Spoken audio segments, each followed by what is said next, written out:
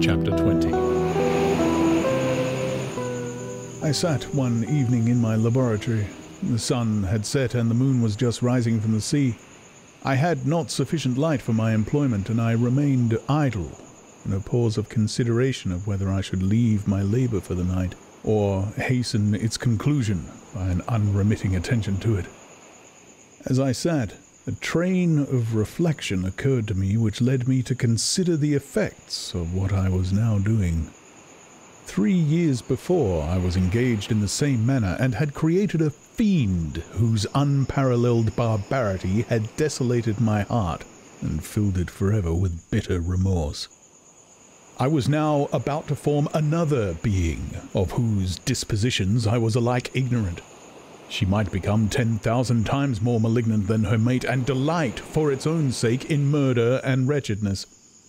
He had sworn to quit the neighborhood of man and hide himself in deserts, but she had not. And she, who in all probability was to become a thinking and reasoning animal, might refuse to comply with a compact made before her creation. They might even hate each other. The creature who already lived loathed his own deformity, and might he not conceive a greater abhorrence for it when it came before his eyes in the female form? She also might turn with disgust from him to the superior beauty of man. She might quit him, and he be again alone, exasperated by the fresh provocation of being deserted by one of his own species.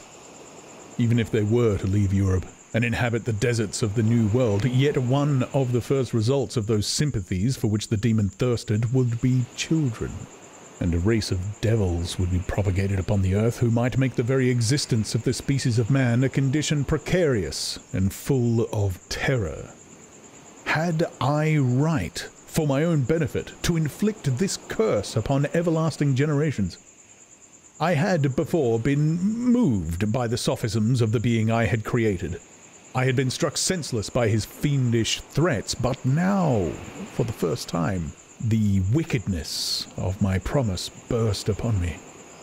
I shuddered to think that future ages might curse me as their pest, whose selfishness had not hesitated to buy its own peace at the price, perhaps, of the existence of the whole human race.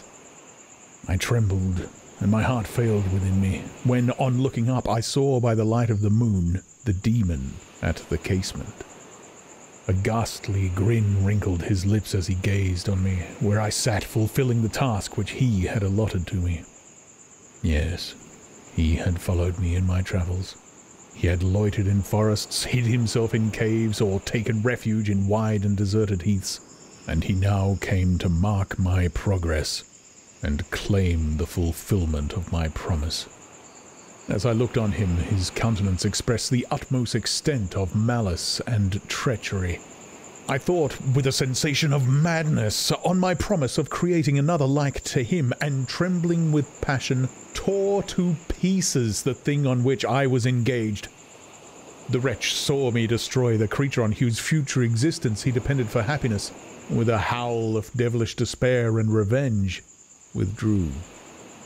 I left the room, and locking the door, made a solemn vow in my own heart never to resume my labors, and then, with trembling steps, I sought my own apartment.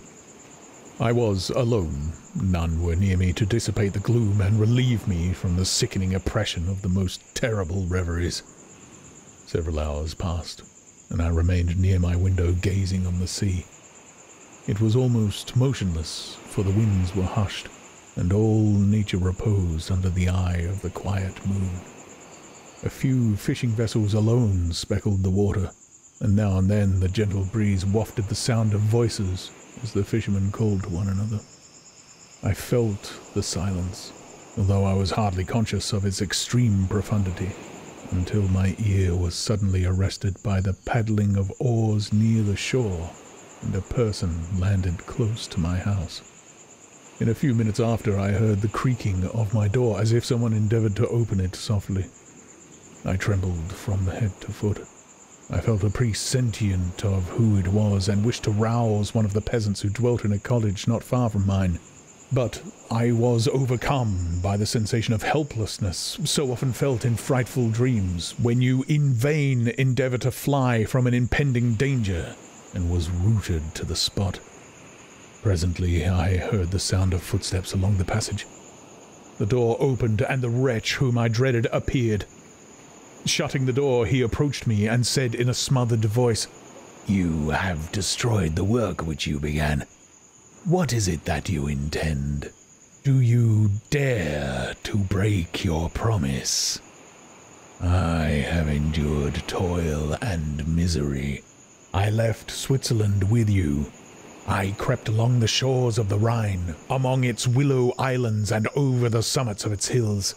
I have dwelt many months in the heaths of England and amongst the deserts of Scotland. I have endured incalculable fatigue and cold and hunger. Do you dare destroy my hopes? Begone! I do break my promise. Never will I create another like yourself, equal in deformity and wickedness. Slave! I before reasoned with you, but you have proved yourself unworthy of my condescension. Remember that I have power. You believe yourself miserable, but I can make you so wretched that the light of day will be hateful to you. You are my creator, but I am your master. Obey! The hour of my irresolution is past, and the period of your power is arrived. Your threats cannot move me to do an act of wickedness, but they confirm in me a determination of not creating you a companion in vice. Shall I, in cold blood, set loose upon the earth a demon whose delight is in death and wretchedness? Begone! I am firm, and your words will only exasperate my rage. The monster saw my determination in my face and gnashed his teeth with the impotence of anger. "Shall each man," cried he, "find a wife for his bosom, and each beast have his mate, and I be alone? I had feelings of affection, and they were requited by detestation and scorn. Man, you may hate, but beware. Your hours will pass in dread and misery, and soon the bolt will fall which must ravage from you your happiness forever. Are you to be happy while I grovel in the intensity of my wretchedness? You can blast my other passions, but revenge remains. Revenge henceforth dearer than light or food. I may die, but first you, my tyrant and tormentor, shall curse the sun that gazes on your misery. Beware, for I am fearless and therefore powerful. I will watch with the wiliness of a snake, that I may sting with its venom. Man, you shall repent of the injuries you inflict. Devil, cease, and do not poison the air with these sounds of malice. I have declared my resolution to you, and I am no coward to bend beneath words. Leave me. I am inexorable. It is well. I go, but remember, I shall be with you on your wedding night. I started forward and exclaimed, "Villain! Before you sign my death warrant, be sure that you are yourself safe." I would have seized him, but he eluded me and quitted the house with precipitation. In a few moments I saw him in his boat, which shot across the waters with an arrowy swiftness, and was soon lost amidst the waves. All was again silent, but his words rang in my ears. I burned with rage to pursue the murderer of my peace and precipitate him into the ocean. I walked up and down my room hastily and perturbed, while my imagination conjured up 1,000 images to torment and sting me. Why had I not followed him and closed with him in mortal strife? But I had suffered him to depart, and he had directed his course towards the mainland. I shuddered to think who might be the next victim sacrificed to his insatiate revenge, and then I thought again of his words. I shall be with you on your wedding night. That, then, was the period fixed for the fulfillment of my destiny. In that hour I should die, and at once satisfy and extinguish his malice. The prospect did not move me to fear, yet when I thought of my beloved Elizabeth, of her tears and endless sorrow, when she should find her lover so barbarously snatched from her, tears, the first I had shed for many months, streamed from my eyes, and I resolved not to fall before my enemy without a bitter struggle. The night passed away, and the sun rose from the ocean. My feelings became calmer, if it may be called calmness when the violence of rage sinks into the depths of despair. I left the house, the horrid scene of the last night's contention, and walked on the beach of the sea, which I almost regarded as an insuperable barrier between me and my fellow creatures. Nay, a wish that such should prove the fact stole across me. I desired that I might pass my life on that barren rock, wearily, it is true, but uninterrupted by any sudden shock of misery. If I returned, it was to be sacrificed, or to see those whom I most loved die under the grasp of a demon whom I had myself created. I walked about the isle like a restless spectre, separated from all it loved, and miserable in the separation. When it became noon and the sun rose higher, I lay down on the grass and was overpowered by a deep sleep. I had been awake the whole of the preceding night. My nerves were agitated and my eyes inflamed by watching and misery. The sleep into which I now sank refreshed me, and when I awoke, again felt as if I belonged to a race of human beings like myself, and I began to reflect upon what had passed with greater composure, yet still the words of the fiend rang in my ears like a death knell. They appeared like a dream, yet distinct and oppressive as a reality. The sun had far descended, and I still sat on the shore satisfying my appetite, which had become ravenous, with an oaten cake, when I saw a fishing boat land close to me, and one of the men brought me a packet. It contained letters from Geneva, and one from Clerval, entreating me to join him. He said that he was wearying away his time fruitlessly where he was, that letters from the friends he had formed in London desired his return to complete the negotiation they had entered into for his Indian enterprise. He could not any longer delay his departure, but as his journey to London might be followed even sooner than he now conjectured by his longer voyage, he entreated me to bestow as much of my society on him as I could spare. He besought me, therefore, to leave my solitary island and to meet him at Perth, that we might proceed southwards together. This letter, in a degree, recalled me to life, and I determined to quit my island at the expiration of 2 days. Yet, before I departed, there was a task to perform, on which I shuddered to reflect. I must pack up my chemical instruments, and for that purpose I must enter the room which had been the scene of my odious work, and I must handle those utensils, the sight of which was sickening to me. The next morning at daybreak I summoned sufficient courage and unlocked the door of my laboratory. The remains of the half-finished creature whom I had destroyed lay scattered on the floor, and I almost felt as if I had mangled the living flesh of a human being. I paused to collect myself, and then entered the chamber.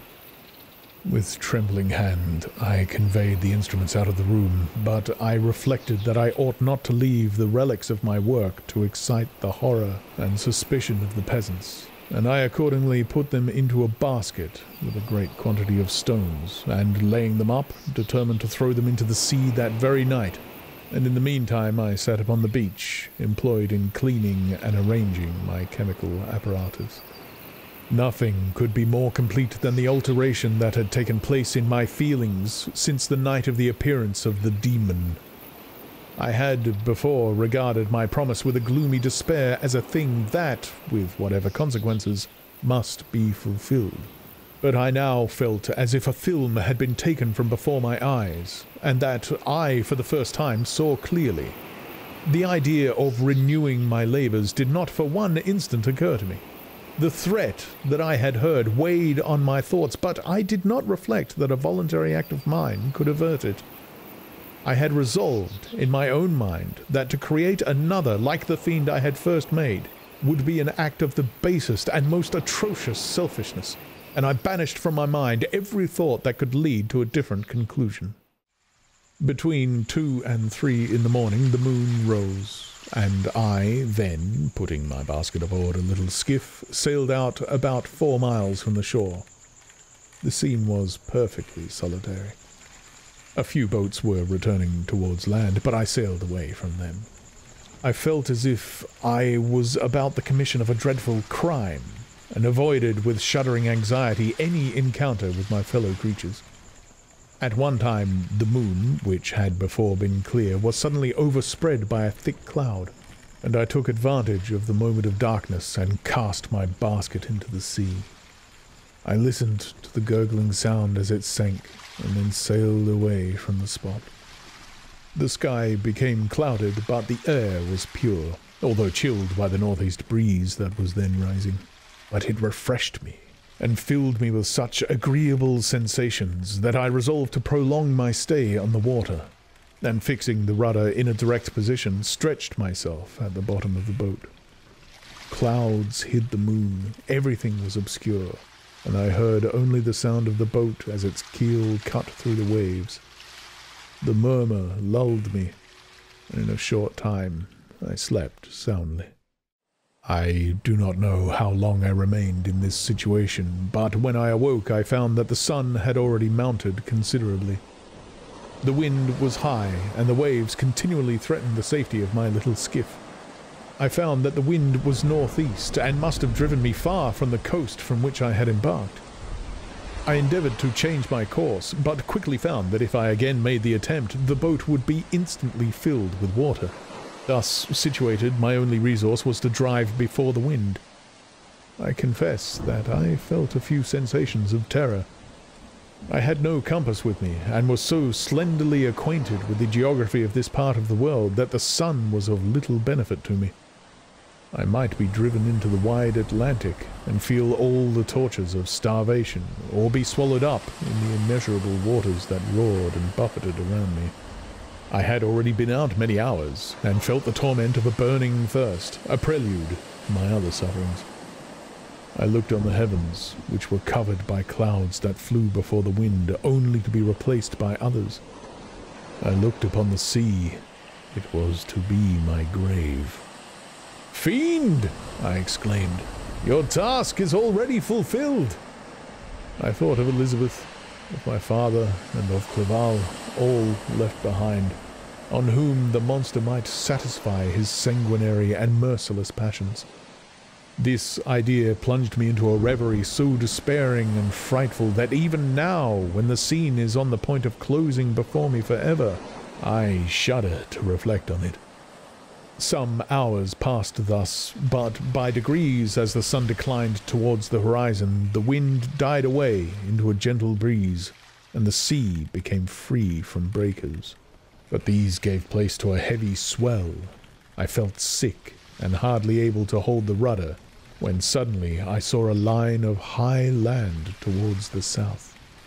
Almost spent as I was by fatigue and the dreadful suspense I endured for several hours, this sudden certainty of life rushed like a flood of warm joy to my heart, and tears gushed from my eyes. How mutable are our feelings, and how strange is that clinging love we have of life even in the excess of misery. I constructed another sail with a part of my dress, and eagerly steered my course towards the land. It had a wild and rocky appearance, but as I approached nearer, I easily perceived the traces of cultivation.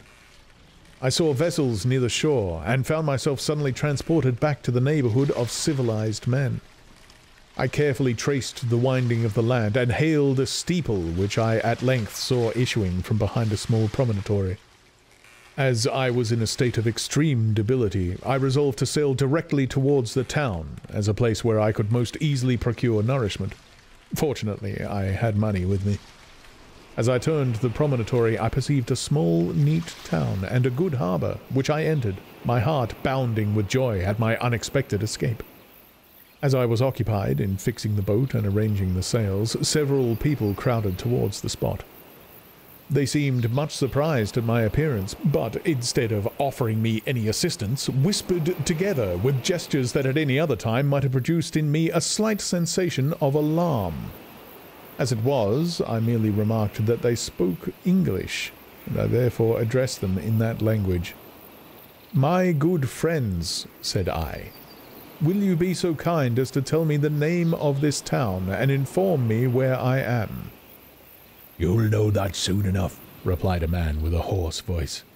"Maybe you are come to a place that will not prove much to your taste, but you will not be consulted as to your quarters, I promise you."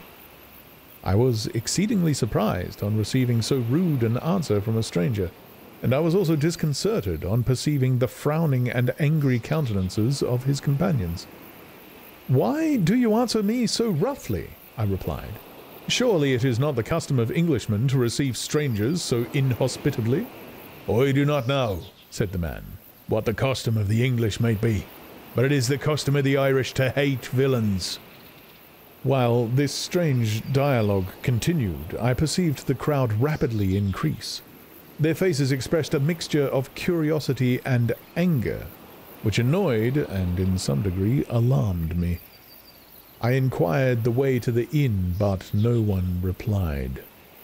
I then moved forward, and a murmuring sound arose from the crowd as they followed me and surrounded me, when an ill-looking man approaching tapped me on the shoulder and said, "Come, sir, you must follow me to Mr. Curwen's to give an account of yourself." "Who is Mr. Curwen? Why am I to give an account of myself? Is this not a free country?" "Aye, sir, free enough for honest folks. Mr. Curwen is a magistrate, and you are to give an account of the death of a gentleman who was found murdered here last night." This answer startled me, but I presently recovered myself. I was innocent, that could easily be proved. Accordingly, I followed my conductor in silence, and was led to one of the best houses in the town. I was ready to sink from fatigue and hunger, but being surrounded by the crowd, I thought it politic to rouse all my strength, that no physical debility might be construed into apprehension or conscious guilt. Little did I then expect the calamity that was in a few moments to overwhelm me, and extinguish in horror and despair all fear of ignominy or death. I must pause here, for it requires all my fortitude to recall the memory of the frightful events which I am about to relate, in proper detail, to my recollection.